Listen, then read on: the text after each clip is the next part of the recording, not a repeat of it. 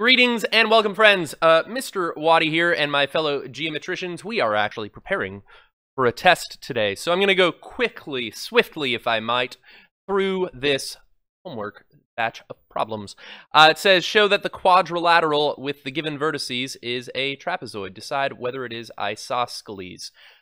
So in order to determine that, we should look at the slope of two sides and be able to show that exactly two sides are parallel. It looks like I could say that about these. These are vertically oriented of one another. If I did find the slope of, say, I don't know, YZ.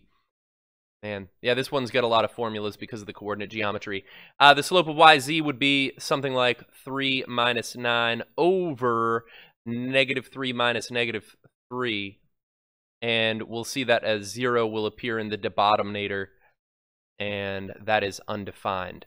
And both of those have undefined slopes. They are parallel to each other. We would have to also show that these are not parallel to each other, because if those happen to be parallel, it would be a parallelogram, which is not a trapezoid.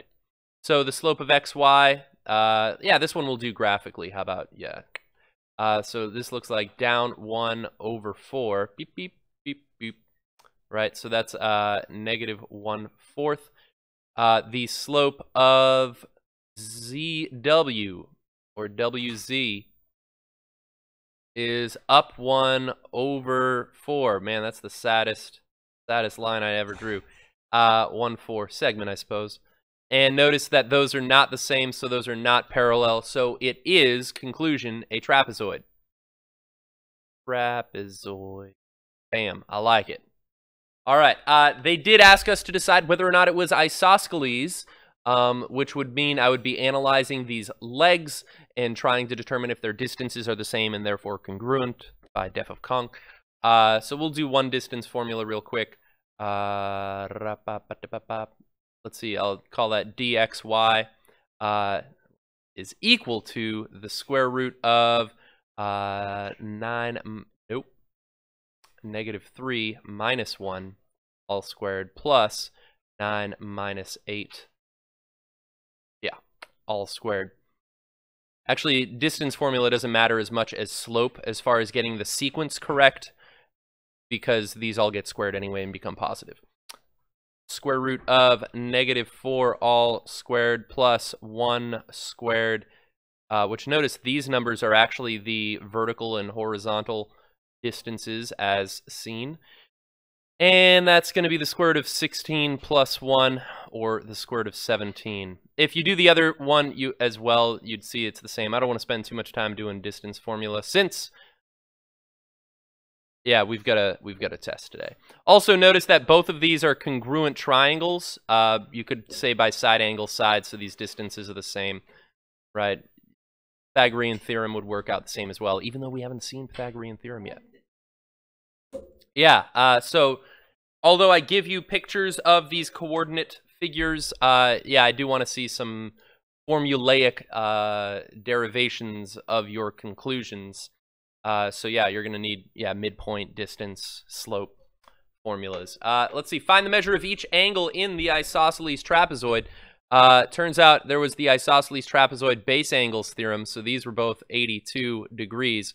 Then, because these are parallel lines cut by a transversal, the consecutive interior angles theorem would suggest that this is, what, 98 degrees? Yeah, those are going to be supplemental to the t'other. Also, these are of their own types, base angles. I could have also defined those as being equal to each other and then said x plus 82 plus 82 equals 360. And yeah, you tried some other routes as well. So good old trapezoids. It also turned out that mid-segments in trapezoids were the average of the bases. Who would have thought? Who would have thought? So that means 7, or actually I'll write it this way. The average of x and 10, I just made up my own variable there. So add them up, divide by 2 should equal 7. Double both sides. All right, x plus 10 is equal to 14. And subtract 10 from both sides, x equals 4. Right, which 4 is 3 away from 7, 10 is 3 away from 7. It'd be the average. All right, let's see. Find the lengths of the mid-segment of the trapezoid.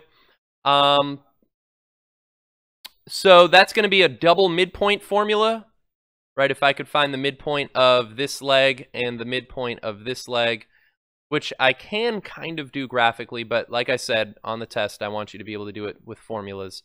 But you could kind of like check your work the other way. So let's see, the midpoint of AD would be the average of the X's and the average of the Y's, right? So I'm using A and D here. Add them up. I get 2 over 2 is 1, 10 over 2 is 5, over 1 up 5, notice, is in fact where that point lands. And then if I do the same thing here, I guess I'll show you kind of a graphical way to do it. If you look at the rise over run between these two, this is up 1, 2, 3, 4, 5, 6, and over 4. If I half both of those and I go up 3 over 2, that'll actually land me at the midpoint as well. So that's kind of like a graphical way to do it. Semi-slope related, but we don't want to reduce that slope, all right? So this midpoint happens to be at 10, -1. And then if I want the length, I could use the distance formula. D is equal to the square root of 1 minus 10 all squared plus 5 minus -1 all squared. -9 squared, let's see, rip, plus 6 squared. Man, my symbols are falling apart. It's all right. I'm pretty sure this is the last one that requires me to do so many formulas.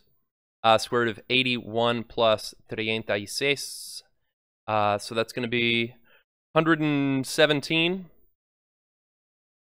is the distance here. Now, what else could you tell me about this mid-segment? How would that relate to any other distances on this?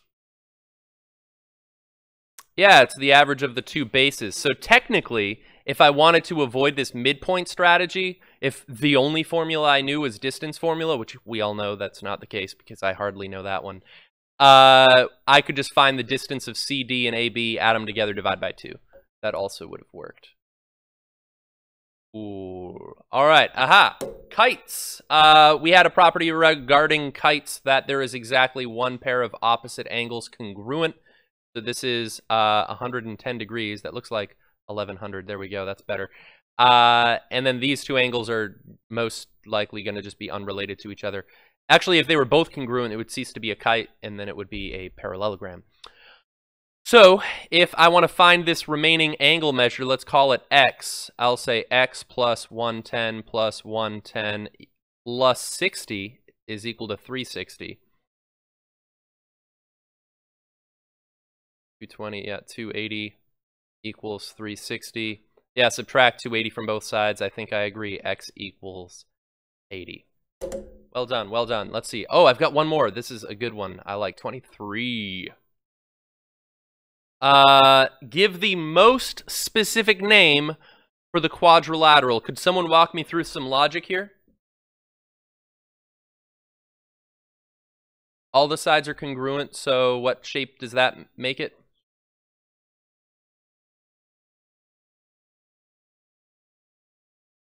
How do we prove it? Well, all sides being congruent, I know puts it in the parallelogram family by parallelogram opposite sides theorem, right? Also, because it's a parallelogram with opposite sides, it's a rhombus. Since all four sides are congruent, right? This right angle, what could I do with that? Actually, I just realized this is a converse.